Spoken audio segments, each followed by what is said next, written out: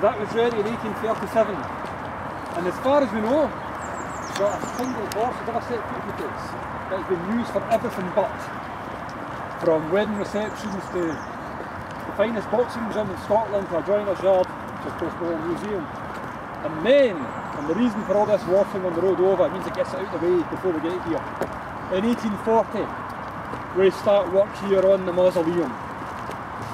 Now, if you look back across the way where the sports grounds are, you'll see the big circus tent, the big covered pitch that's over there. Well, that is where the collegiate church would have stood. The collegiate church had been Hamilton's original church, built in the mid-1500s with permission from the Pope, and then, like a lot of churches around here, changed sides and became the local parish church, and remained that until the mid-1730s, until what we now know as the old parish church up in Council Street was the brand new parish church. And I'll just get this gate open, let us in.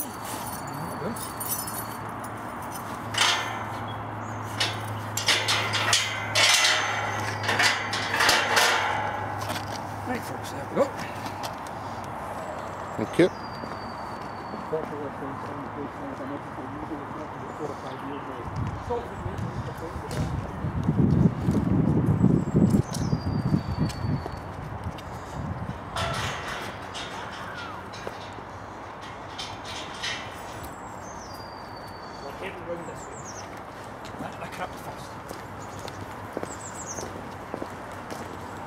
So when the parish church took over, the collegiate church was left in rack and ruin, as it were. It was semi-demolished. So you get to Alexander's time, and there's only about half of it still standing. Half of the nave is still there, half of it is still there. The burial aisle is still intact, just as well, because that's where the ancestors are still residing. Going right back to the first Earl of Cadzow, given these lands by Robert the Bruce himself. Alexander took one look at those ruins and went, oh no. No put me in that. He wanted something as befitting the stature of the Douglas Hamilton family. So this is one man making a statement to himself and his family. So it's not just a pure vanity project on his part. A lot of it is, but it's also for the family too. And he had very set ideas about what he wanted. He wanted a Roman right triangle with various other reclassing touches incorporated into it. So David Hamilton was originally given the commission. Alexander actually drew out his sketches about what he wanted.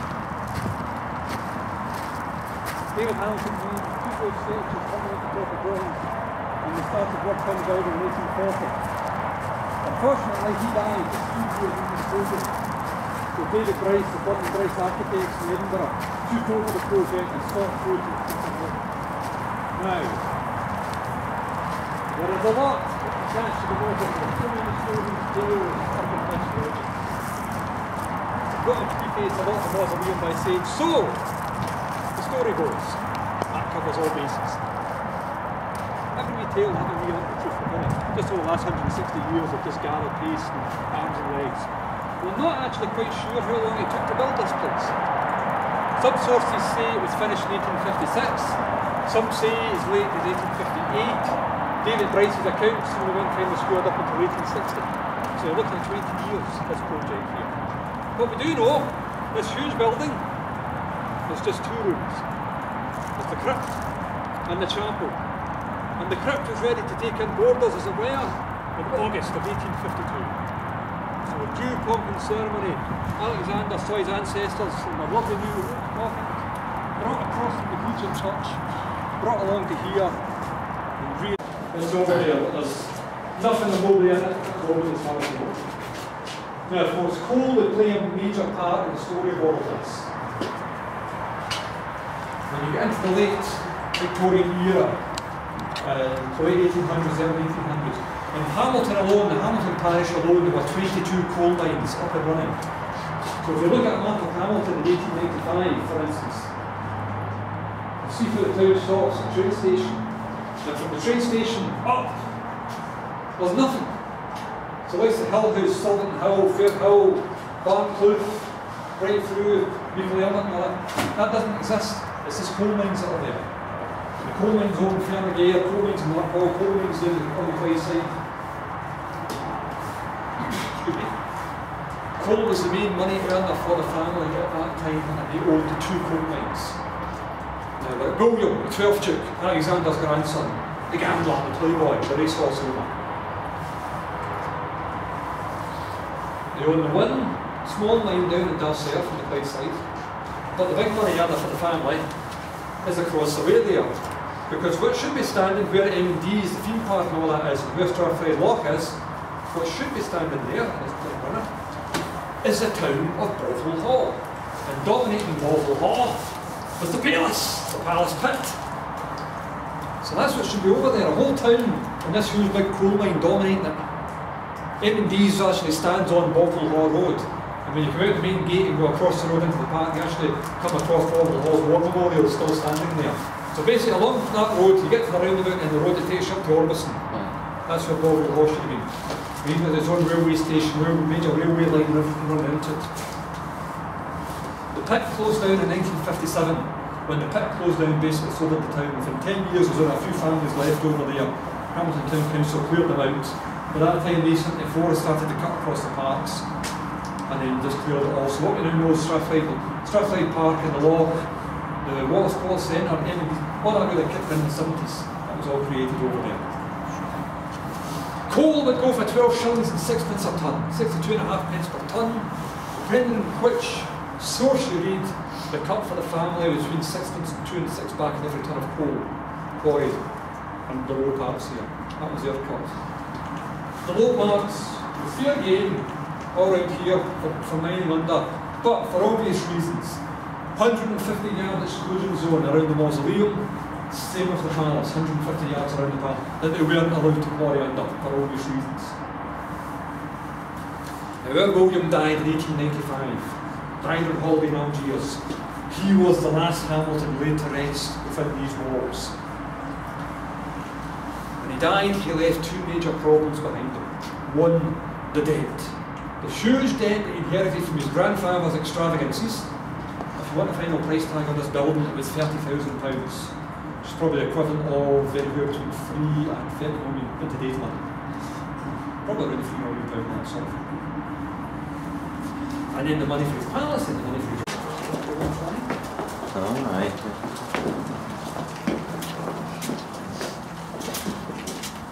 Just watch that wee ledge addition to Right.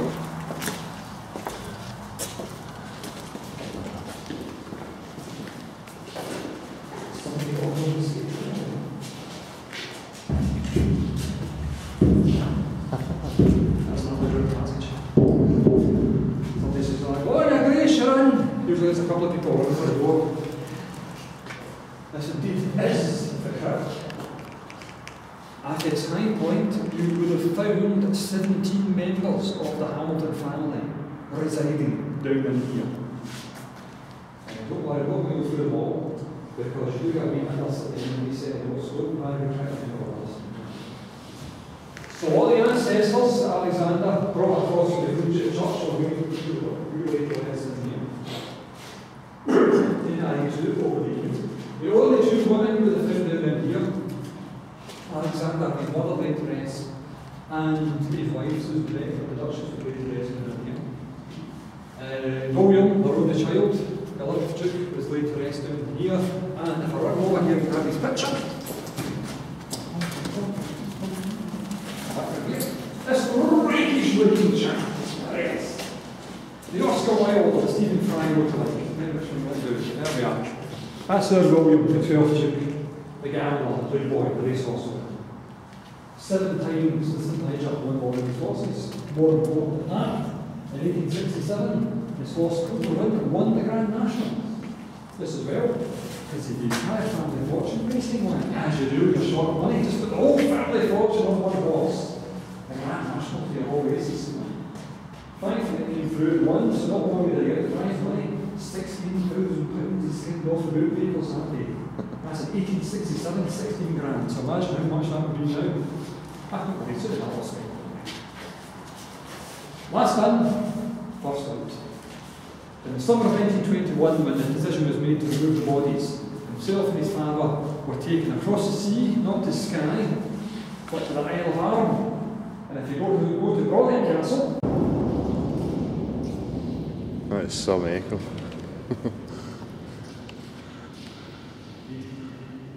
this is our chapel. This was the part of the building.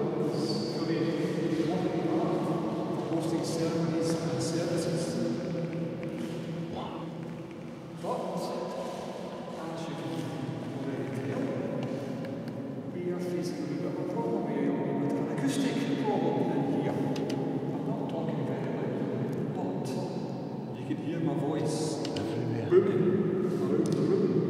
So imagine trying to hold a service or a ceremony in here. Imagine 2, 3, 4 people trying to talk over each other, a couple of people sitting in the corner. Or, I get to meet the minister here in the hellfire and damnation in here. And then one of us, I used to have one of them fancy trips for sale in the shop down here and starts swinging that. Unfortunately, it's snapped because I was getting too carried away.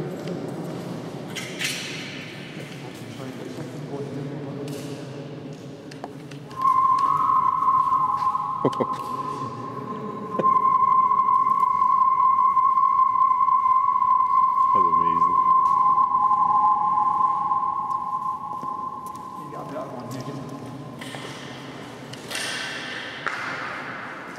So it became a place to I've got one group of people that continue to use this building. They've been mentioned before, and should be mentioned again. Now, we've got a wee argument now going between ourselves and various scholars. Is it an echo or is it just reverb? It's going on in here. Is it just reverberation? We've stuck with echo. Because they were here a couple of weeks ago and they started on the radio on something. The echo at the moment, we've got it timed at 18 seconds. Now, what you do, you can split it into 2 halves. The first half, the first 9 seconds, is the 9 seconds of sound.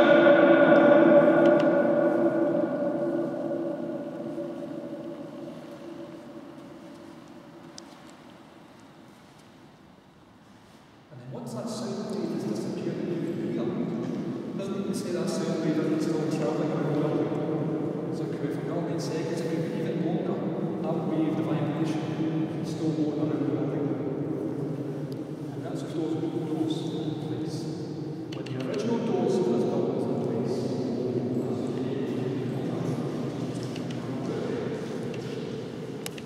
As I say, on his travels, one of the places he went to was the 15th century back street in Florence. And if you go there, you'll find a set of solid gold doors, golden gates of liberty, with 5 panels per door, each showing a scene from the Old Testament. Alexander saw those doors and he went, that's what I want from a mausoleum.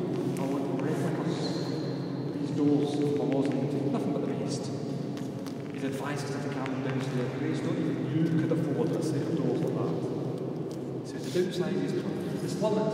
Instead of gold, you just have to make do with bronze. Instead of 5 panels, just 3. James Steele, one of the architects of the Spanish Florence. The Duke told him, Mr. Steele, copy the bottom 6 panels of the Gimblety doors for me and come back and draw out a new set of doors based on those 6 panels.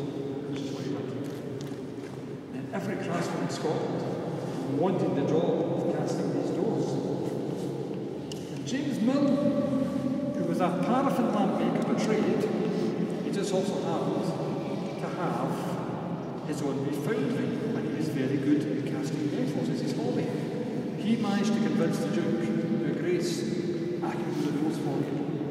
He went, oh, can you, Mill? All right. Gave him Steele's drawing and said, right, Mill, let's see what you can do. And if you haven't already worked it out, the 2 big black monsters you see either side of you, the original bronze door up there. So how would you fancy this for a front door? Cast in sections, pinned together, each door weighs 3/4 of a ton. But were so beautifully balanced when they were hung, once you turn the key in the lock, just use your pinky to push them open. Again, a wee push with the pinky. And when these doors slam shut, with the weight of them and the bronze resonating with the echo, longer than the wooden doors that are in place now, that's how this place had a 30-second echo. It was in so many record books as the longest echo of any building in the world.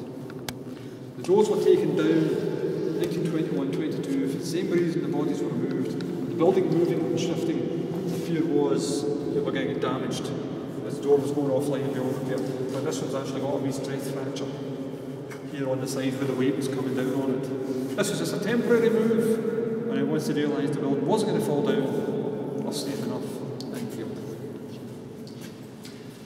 This is what you would have seen coming up the stairs. This is the front of the doors. The other side of the doors are just the impressions of the moulds. So, we have Joseph and the Corn Exchange in the top panel. We have the Ark of the Covenant in the middle panel. It's showing the power of the Ark and why Indiana Jones had to rescue it from the Nazis. There we are. Because the trumpets are blaring, that indeed is the city of Jericho, and the walls are coming down. And this is King Solomon in the court of the Queen of Sheba. Now, unfortunately, these doors weren't ready until 1856, 4 years after Alexander died, so he never saw his doors. But Mill made sure he was paid. These doors cost £1,500 brand new. So again, put your zeros on the end of that now to say how much these doors. There's no chance they'll be rehung now, because this is happening. They wouldn't last 10 minutes out there.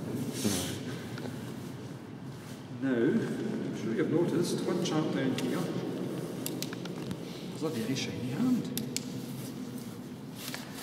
Looking for an old Hamilton guidebook. Back in the late 1800s, the low parts were open to the public on a Tuesday and a Friday.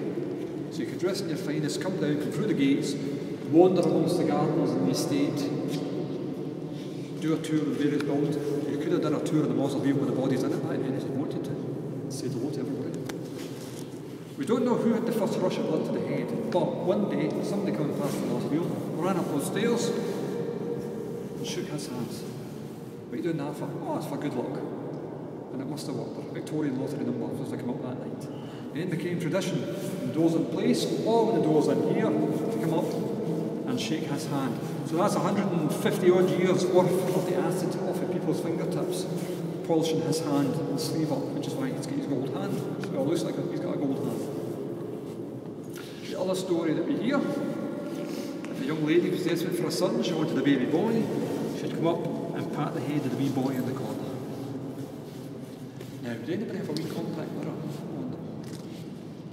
Right, we just need to feel these nose, because what you would do is you put a mirror down there in front of this chap, shine the torch there, you would see his face looking back at you, such as the detail put into these doors. But if you go up the slope and down the other side,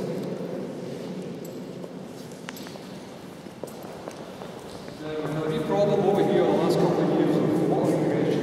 The internal drainage is blocked up and there's been water seeping in, so please don't think we're happy about the condition of the building in any way, so like, and especially that's been trying to tell them up the road, up the big house, to do something about it, and of course we haven't. So we're not happy about this stuff. Very rough experience. So same thing, casting sections pinned together, 3/4 of a ton. It is the story of Jacob and Isaac in the top panel. And down here we have Charlton Heston, old Moses, received the 10 Commandments. And then the bottom panel is David and Goliath. Of David felled the great giant as he slung his pebbles used to bring him down. And you make your way up through the bloodshed and the carnage of the battle of the Philistines. There they are, taking Goliath's head back in triumph to Jerusalem. And if I go over here and grab a picture, there is the fantastic sight the doors would have been in place. A wee dapper looking Victorian gentleman, giving it some scale.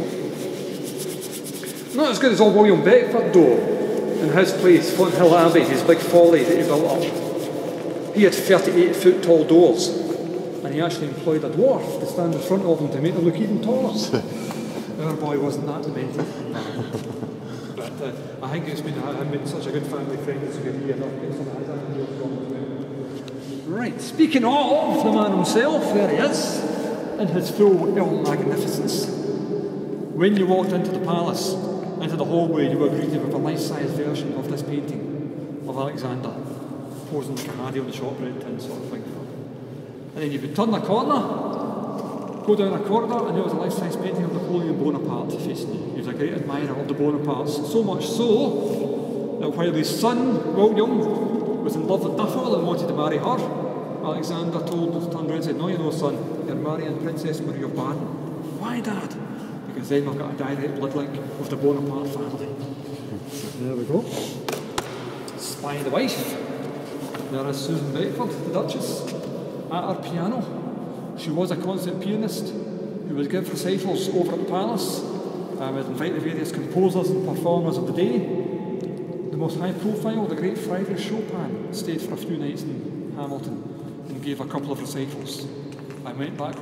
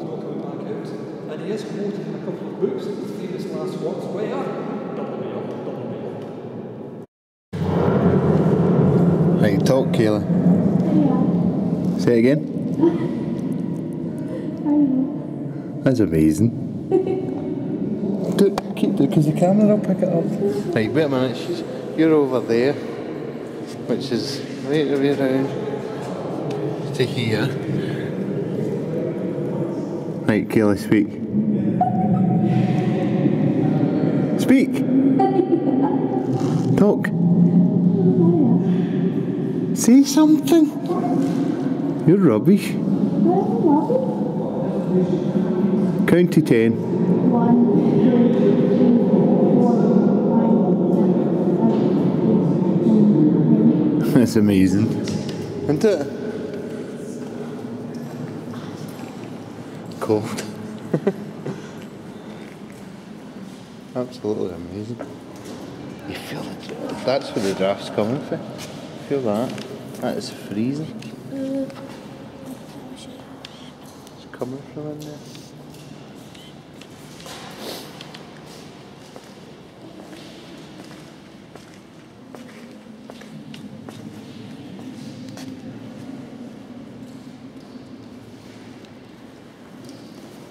A couple of them there for you, sir. Thank you. So basically what you've got is you've got the basic notes, you've got the hit list, and I'll just explain this wee drawing as well. That is the survey that was done in the 1970s. So this is where they think I'm making all this up. That's the 5 coal seams, the 200 metres down. Right. There's the cottage, 2.9, 3.5 metres. That's the wee one that's over there yep. next to the toilet. Kind of how it used to be the old toilet. And 5.4, 5.6 metres, or 18 feet for the mausoleum. He also found there's a fault line runs across Strathclyde Park. So if you ever think there's an earthquake taking place down here, it's happening at Strathclyde Park because the fault line runs across it. God almighty. So is that how deep the Down 200 metres, aye. From that? Jeez, oh. Which is why, when they built Asda over there, they spent 2 weeks just filling the ground in underneath it just to give it a solid enough base. A solid base. Or else would have cut the ribbon and seen Asda disappearing down a mine shaft. Aye.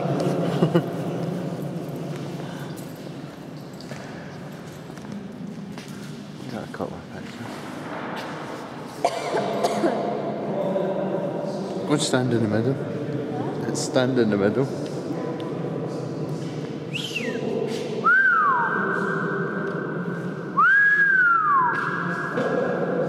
That's an echo that happened. Right, shout, just shout once. Shout hello. Hello.